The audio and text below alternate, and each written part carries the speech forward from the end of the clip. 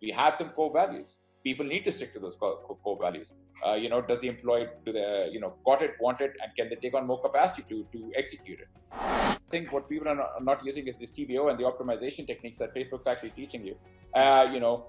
Stories is like another version of it, which is basically like so much inventory is open up on Facebook stories, and all the money that I had at that point in time, like let's say about $4,000, were all thrown on Facebook ads, right? Okay. And we just waited, and then of course, the first sale came in the same day at about within 2 hours of launching the ad. If we have somebody who is, say, like a high school student, right? And if this popular high school student has about 15,000 followers, we'll give them a watch and we'll send them 2 watches for free. And we'll say, look, give them to anyone in your circle who you think, would represents the values of the brand. Mm-hmm. And as you know, high school students are pretty viral, right? They are very aspirational. So they look up to like, oh, this person has a Branzio award. Who else wants a Branzio award? And that is coming up next on Bootstrapping Your Dreams Show, so stay tuned.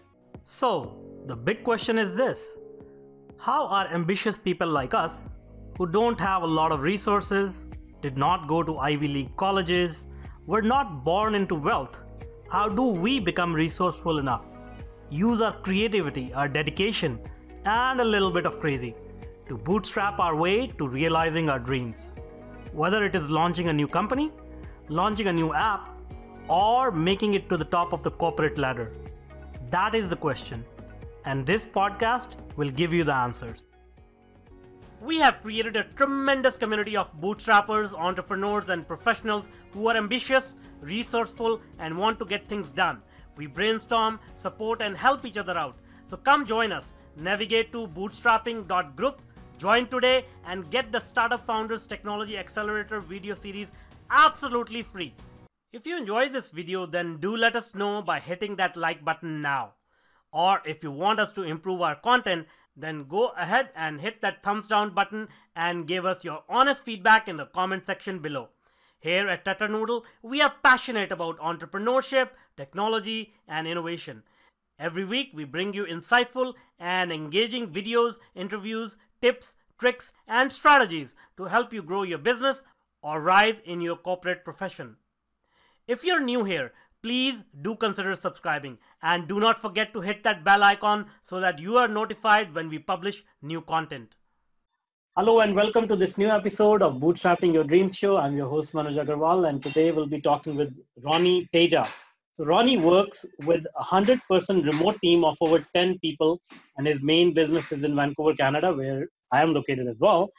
He started Branzio with an inspiration to provide men and women with quality watches for a good price with the best service possible, and his focus is primarily men's fashion watches, which are made with the best quality materials. Branzio's watches are designed in Vancouver and manufactured in China. Ronnie immigrated to Canada 12 years ago, and he jumped into entrepreneurship about 5 years ago. Taught himself multiple languages, selling radio ads door to door, worked with HSBC, BestBuy, Target Australia, before starting his own business. Welcome, Ronnie. Hey-o! Awesome. So tell me a little bit about your story. You are an immigrant. I'm an immigrant myself. So every immigrant has, a unique story. Some of it are very similar. Some of them are very similar, but I'd love to know your unique immigrant story first before we dive in. I think I landed in Vancouver on May the 14th, 2006. I'm sure nobody forgets the date when they actually landed into Canada or the US or wherever they did. So May the 14th, I landed. 2 days later, through some family friends who knew this person who owned a radio station, they said, "Hey, look, there's this job available. You're not going to do much sitting around. We might as well put you to work immediately." So basically, I went door to door selling radio ads. I didn't know much Punjabi because when I grew up in India, I'd grown up in Mumbai and a couple of other places, so the language was quite different for me. But so basically, and I didn't have a car.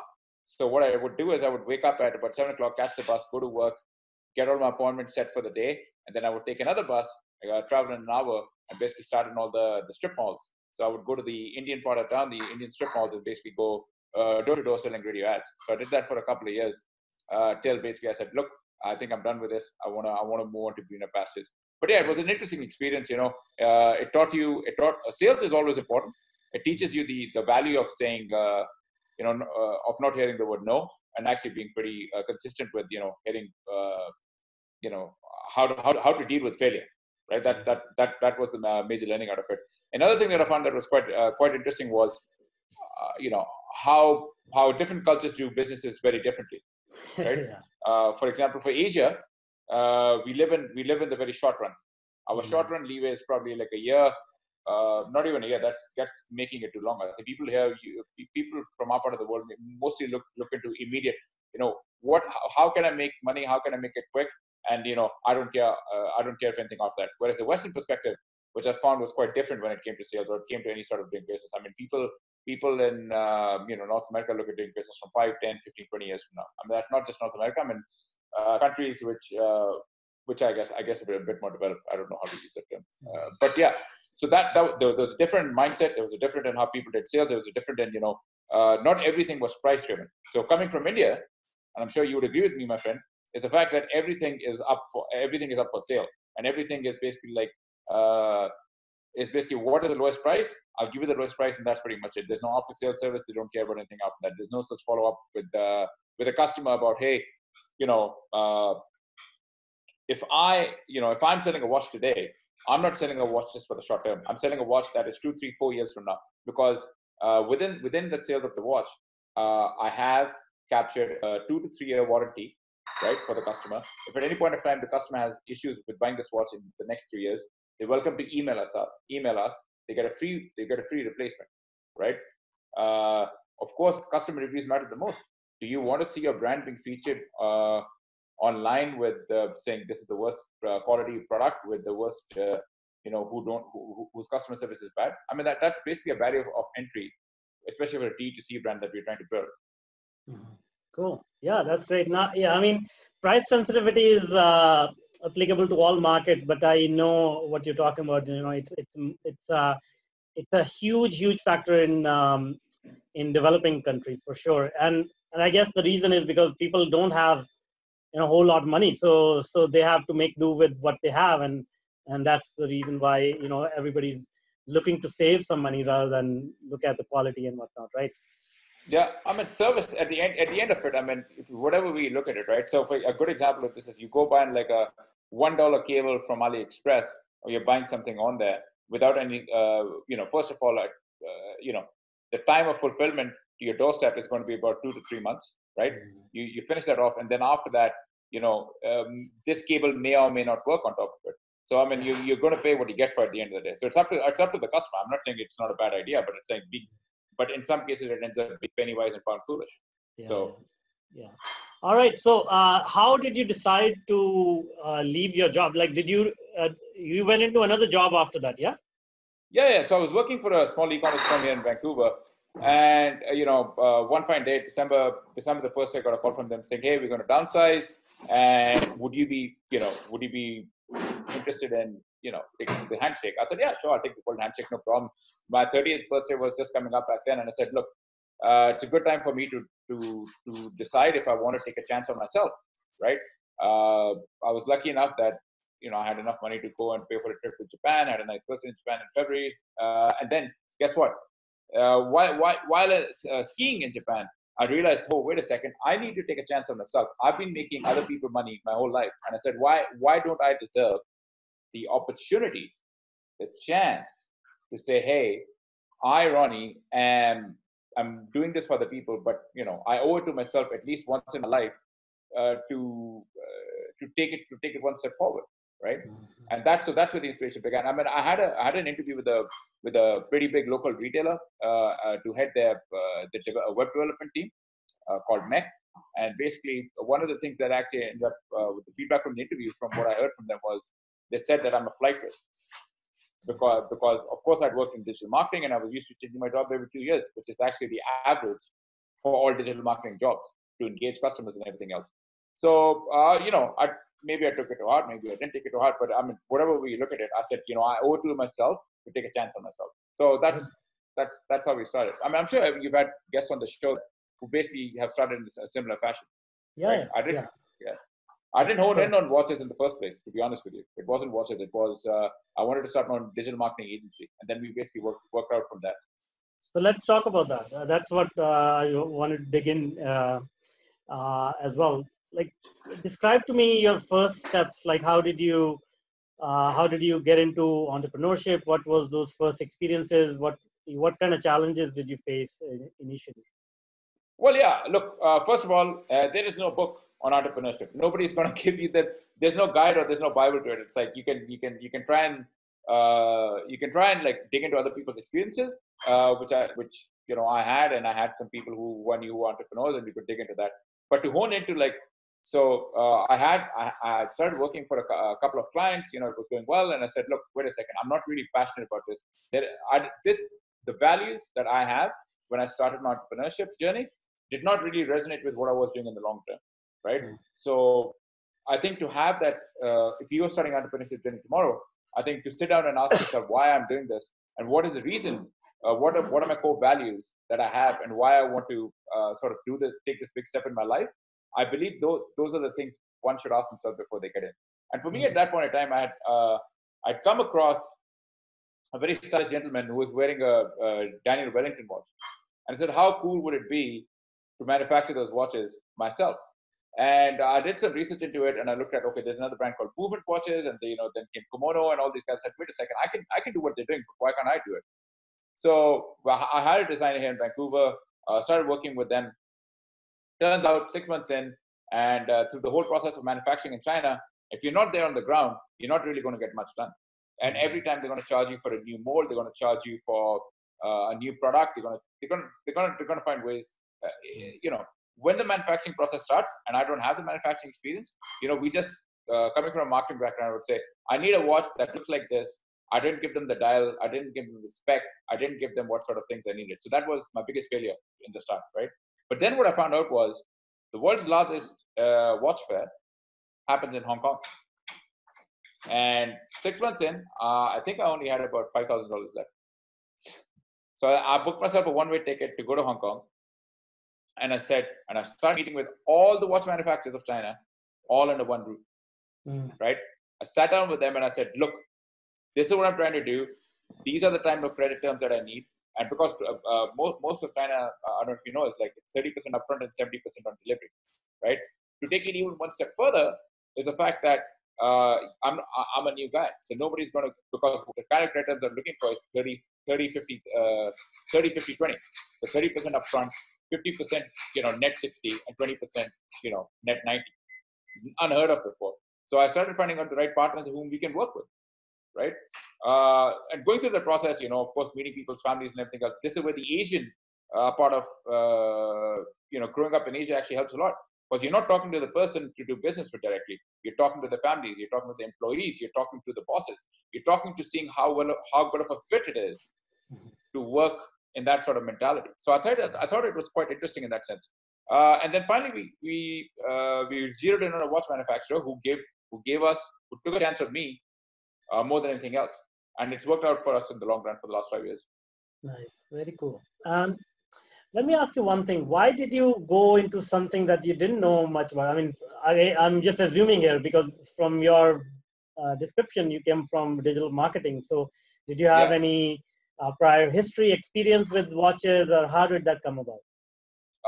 So basically, I had a friend of mine who'd done the marketing for Movement watches before.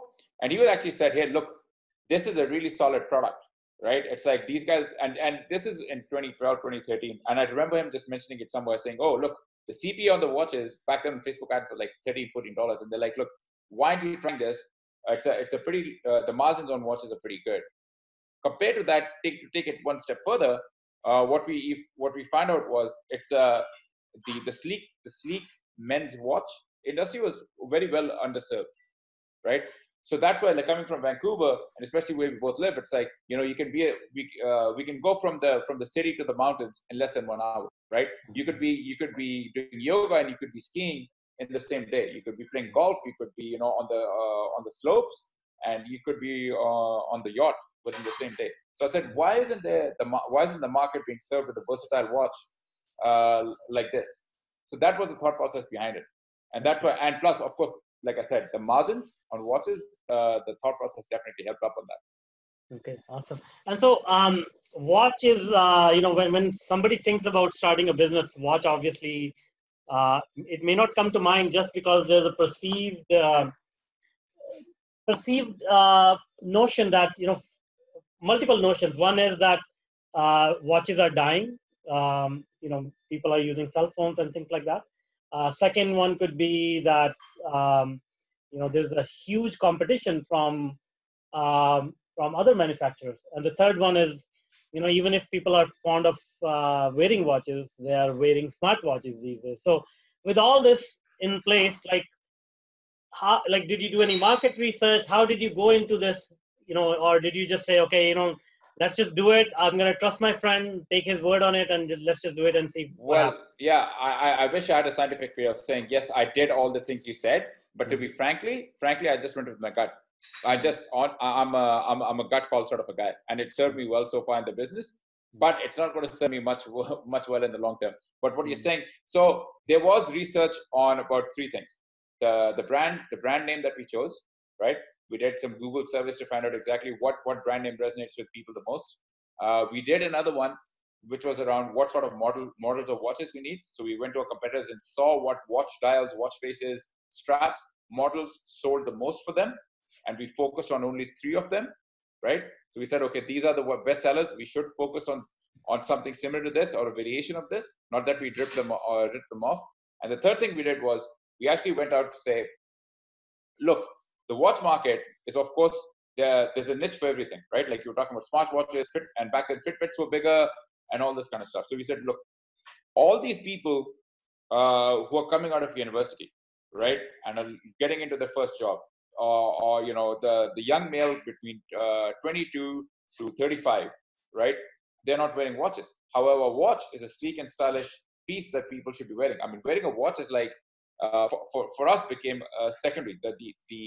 The emotions that a watch, what wearing a watch inspires you for is basically this person is stylish, right? This person is is sleek. So those are the kind of emotions we want to invoke when a person wanted to wear. So that's most of the market research we did. But as you can see, I mean, I tried to sit here in Vancouver, try and manufacturing a watch. It's never worked out for me in the long run. I had to go to ground in China to actually find out how it was done.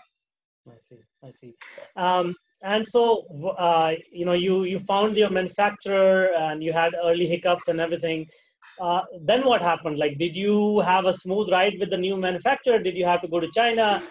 You were left with $5,000. What happened? So let's dig a little bit deeper on the next steps now. What happened? Yeah, sure. I mean, of course, like I said, the credit really helped. Like when I was looking for a manufacturer, I was asking them to go to an untested guy and to look for credit, right? So the guy basically agreed in principle to give me the credit. So our first round of watches that we did, we spent all the money that we had was straight up on Facebook ads. And all of a sudden, we did a small run, man. So one of the criteria for us to do the watches was also a small batch manufacturing process, right? So the MOQ would only be 100 pieces, right? Not more than 100 pieces. So that was agreeable to them. The credit terms were agreeable to them. So then whatever we actually started, we did some very basic creative, got the pictures done, and we actually threw all the ads on Facebook. All the money that I had at that point in time, like let's say about $4,000, were all thrown on Facebook ads, right? Okay. And we just waited. And then of course, the first sale came in the same day at about within 2 hours of launching the ad. Wow, nice. So that's when I knew we have a sticky product, right? Nice. And then whatever money we were making, we were just reinvesting. We didn't even have the product in hand. To be honest with you, the product was about 2 weeks away. So when the people started purchasing the product, we told them that look, we're about 2 weeks out. I'm gonna give you a bit of a discount if you can just wait till this watch gets to you. Cool. Right. Awesome. And it actually worked out for them. So now let me ask you about a consumer product. Like what kind of service do you provide? How did you set it up? How did you know that what kind of level of service you will need to provide? Did you provision for all that? Tell me a little bit about that. Well, initially, I had not provisioned for anything because I was the business owner. I was customer care. I was a manufacturing head. I was a designer. and I was also the marketing guy. And when you start your entrepreneurship journey, it's all going to be all in the same. It's all going to be you who's doing it, right? About 3 months in, I burnt out. I burnt out really, really, really badly, because I think I was going to sleep at like 3 a.m. servicing customers, and I'd wake up again at like 8 a.m. With no time to go to the gym. Just wake up, hit the laptop, start doing the whole process again. And yeah, I mean, I hadn't provisioned for it, right? But then somehow during that whole process, I found out that you could be hiring BAs abroad. You could be hiring customer service abroad to actually help you out with that. And so I went to an old college roommate of mine, and he actually helped me out with this whole process to say, hey, look, we know a couple of people here. If you want to help out, I'll actually give you help with these BAs. And of course, I didn't know how to train them. I didn't know how to go through the whole process of creating SOPs. I didn't know any of that stuff, man. So it's like, to be completely honest with you, there is no, that's what I meant when I said there's no book about it. So when I tell you about all these experiences of like starting out with being a generalist, right? And then afterwards from being a generalist to actually going to level 2, which is basically, hey, I learned how to delegate, right? And from the delegation process to where we are now is completely different. The third aspect of where we are is where I'm working on EOS, right? Which is we're creating an entrepreneurial system in the organization. We have some core values. People need to stick to those core values. Does the employee got it, want it, and can they take on more capacity to execute it? So we've come quite a far, long journey, and quite far in terms of where I started to where we have a large organization now. Cool. What about things like warranty? Because I understand, in terms of customer support, answering questions and all that, you can hire VAs. But in a consumer physical product, you have to worry about warranty, you have to worry about spare parts, you have to worry about inventory. How did you tackle all that? Well, when a customer buys from us, they actually get all of our watches they're serial coded. So whenever you want to get warranty, you actually go onto the website and you sign up for your warranty. So we actually know when a person has purchased a watch, and we know that some of our watches, they will be like some batches will have some manufacturing faults, and if they do, then we know XYZ will have an X amount of time to last. And then of course, in some cases we are proactive. We just send them a new watch even without them complaining to us. No. So I mean to say, how did you come up with that process? Did you have it all planned out? I honestly, we looked at movement, we looked at DW, we saw what our competitors did, and we offered them the same warranty. In fact, we went one better. They were offering back then 1-year warranty, and we said we'll offer 2-year warranties. Okay, it's a good conversion metric. Did you try it? Did you know that your watches will last 2 hours or 2 years, or? We knew our watch is going to last about 1.5 years. Okay. Like basically, the manufacturer said our watches will last 1.5 to 2 years, and we said we'll take it to the maximum. Okay, but isn't that quite a bit of risk? Like if everybody wants, let's say if most watches last 1.5 years, and you'll be liable for the warranty now, no? Well, yeah, that's fine. I mean, if we can send you a new watch, and the cost of the watch will still cover the warranty. I see. Okay. Yeah. Remember I talked about margins? We bake that into our margins. So when you buy a watch from us, we've already baked into our margins that if we were to ever send you a replacement watch, that's already baked into it. Yeah. Okay. So we've already thought about that process earlier. So if every manufacturer has, right? Yeah. So we've already thought about. Yeah. I don't know, and that is why I'm asking. Yeah. Sure. Of course. Yeah. So whenever we've costed our products out, we've always incurred the cost of actually the replacement within. It's already baked in. Everything's already baked in. Yeah. Okay. Awesome. And what about you never repair anything? So do you have any challenges with inventory, like storing inventory for spare parts and stuff? Or?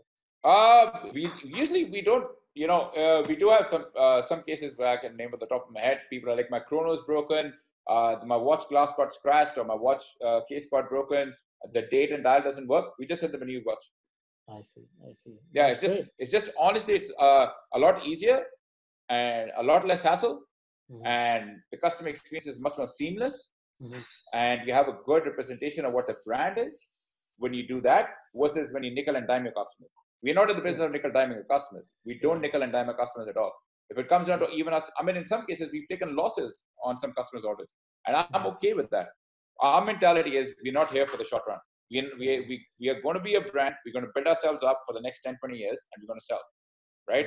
But the process of when we sell is going to be that everybody in the market knows that Branzio watches are high quality watches. They have a great customer service team, and no matter what happens, they will always stand by their product. Cool. And what about your sales channel? So you mentioned Facebook ads. How are you dealing with that? Like, is it still Facebook ads, or you have new sales channels? Well, Facebook for sure. Facebook any day. I mean, people keep saying Facebook's getting more expensive, but I think what people are not using is the CBO and the optimization techniques that Facebook's actually teaching you. Stories is like another version of it, which is basically like so much inventory is open up on Facebook stories and Instagram stories that more and more people should be gravitating towards it. But not a lot of people do this, sticking to the tried and tested methods. Promoted posts or promoted channels. TikTok is a good one, right? If you're trying out something, but depends on the product, right? At the end of the day, for us, TikToks work, influencers work. Working with YouTube works. YouTube's very visual, very big. Instagram influencers were pretty big for us, but now it's getting more expensive. What we need to do is we usually try and find thought leaders in a space, and we identify people who we think are leaders within within certain niches, right? So, for example, if we have somebody who is, say, like a high school student, right? And if this popular high school student has about 15,000 followers, we'll give them a watch and we'll send them 2 watches for free. And we'll say, look, give them to anyone in your circle who you think, would represents the values of the brand. And as you know, high school students are pretty viral, right? They are very aspirational. So they look up to like, oh, this person has a Branzio watch. Who else wants a Branzio watch, right? So we're creating a virality effect doing that. Sure. That's great. Smart strategy. All right. And tell us a little bit about as you were building this business, as you were scaling, your customers are coming in. What was the first biggest breakdown that happened? Was there any, like, where the customer, like you mentioned, some customer was not happy or whatever? Oh, yeah, I had customer breakdowns from day one, man. Like, I was the guy who was doing emails. I was like, so let me put it this way, right? These are the learnings I'm telling you now, and I seem like a saint. But when I started my business, I was not that. When I started, I was, of course, a typical business owner, which said, people want to return. Why do you want to return? Why don't you show me this picture of this product, man? Like, what's going on? Because I always thought the customer was out to lie to you or something, right? I didn't have the mentality of saying, let's look at this long term. And truly, it's my fault. It's like I looked at things from a very myopic lens, not knowing that next door to me there's Amazon, which offers much better deals, cheaper products, better prices, much better customer service any day of the week. Yeah. Right. So tell us about that. Like, that's a very important topic you brought up. So tell us about that experience and how did you actually shift your thinking? The thinking process was simple. I mean, if I look at everybody, like even myself, like if I'm going to Amazon looking for next day delivery, looking for, okay, so there's 3 things which are, in a core value pillars, right? So one of our key values is we want to have people who come into our store and they leave with a seamless customer experience, right? So what that means is we are available 24/7, 365. We will, as a small company, match Amazon's customer experience and the Zappos customer experience as much as possible, right? So Christmas Day, we are open. New Year's Day, we are open. We are open on, Diwali, Eid, Ramadan, don't care. We are open. Whenever you need us, we're going to be open for you, right? You can come in 24/7, 365. We are always delivering value to you, be it night, day, whatever. You can call us anytime you like, and we'll always be there, right? That is something that I took from Amazon's book, because I know for a fact that people love that about Amazon, right? The second thing we took from Amazon's book was no questions refund guarantee, right? If you think that this product doesn't fit with you, and if you want to return it, you want a refund, we just don't ask questions, right? People want to have a seamless experience, and you know who nickels and dimes you? People who are going to short charge you, people who don't seem trustworthy or illegitimate. If you're a big company, you're never going to short charge people. You're never going to nickel and dime people. All you're looking to do with this kind of people is you're looking to, you're looking to create a very short-term experience, like a sale, right? And like we were talking about earlier, is that people who live for price and sale are not going to succeed in the long run, right?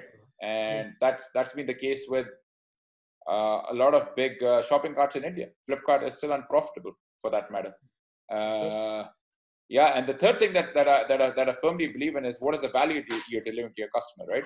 A customer's come to your store looking for a sense of fashion, a sense of flair. Everybody's unique. Everybody has their own sort of ideas of what they dress like, what they want to look like. So we have fashion stylists. We can WhatsApp them, tell them, hey, I'm wearing these kind of clothes. What sort of watch does it go best with us? So we have personal stylists to communicate it to you. So those are the kind of things, you're personalizing the experience for each and every customer. We don't have a general statement and we don't have templated emails that go to our customers. Awesome. So those are the things that I found that have, and when this happened, our sales started to skyrocket, right? So, yeah. So tell me about that. Like, what? I mean, that was the question I asked earlier, because when you said you were starting, you were asking all these questions. You're asking the customer to send you photos and everything. How did it happen? Like, was there a particular incident? Was there a particular support request which forced you to think differently, or it happened gradually? It was an organic thing, right? It's honestly like like I can't tell you like one fine day I woke up and I had this like epiphany. It wasn't that a eureka movement. It was basically like I started hanging out with other entrepreneurs who were in the e-commerce space, right? And from the company that I kept, I started asking them. I started learning about like product feedback. What sort of strategies other people are using. What sort of what sort of feedback loop people are generating with the customers. Yeah. I didn't know anything about it. I had zero clue about it. But and that's the best part about it. When you keep good company, all of a sudden these ideas start being populated. Like, so that saying is true. You're a product of the company that you keep. Yeah. So true. Yeah. So true. Yeah. I mean, this is amazing. So thank you so much for sharing your journey so openly and honestly, and not hiding behind a facade. So I mean, that's really unique. Thank you so much, because that's what we try to do. Like, peel the curtain a little bit around the success story, because a lot of people talk about success stories. They do not talk about the work that goes behind that success. So thank you so much for sharing that. And I hope people learn from this experience of yours. And obviously, we all make mistakes. We learn. But yeah, I mean, you keep good company, learn new things from people who have accomplished bigger and better things. And yeah, if you keep at it, things turn around. Yeah. Yeah, everybody expects entrepreneurship to be like an overnight success story, right? It's like the blood, sweat, tears, and the most people want to write your coattails. That's not a thing. That's not the way it happens. Yeah. Oh, awesome! That's great. Well, thank you so much again. And now, before I let you go, can you tell us how people can reach out to you? Oh, they can reach out to me at ronnie@branzio.com. That's my email. You can follow me on Twitter, Roaring Ronnie. I had Instagram. I deleted it. I'm afraid. You can find me on LinkedIn if you want. Ronnie Teja is my name. RONNIETEJA. If you need anything, any help, I'm happy to help people out. Awesome. Great. Thank you so much. Thanks, buddy. Appreciate it. And that's all for now. Until next time. Now, if you're an entrepreneur or a career professional, then I invite you to join our growing community. Navigate to bootstrapping.group. As a welcome bonus, you will get the Startup Founders Technology Accelerator video series and Mastering Your Inner Game video series absolutely free. This series of short videos address some core issues which are instrumental in helping you move forward in your business or career. The videos are yours to view and share for free. No obligations or strings attached. Except for one, you have to take action and implement it. So join us today, navigate to bootstrapping.group. If you want more engaging videos and insightful interviews with industry's thought leaders, then check out the other videos we have picked for you. The link is right there. And if you want to be notified about our new content, please do consider subscribing to our channel.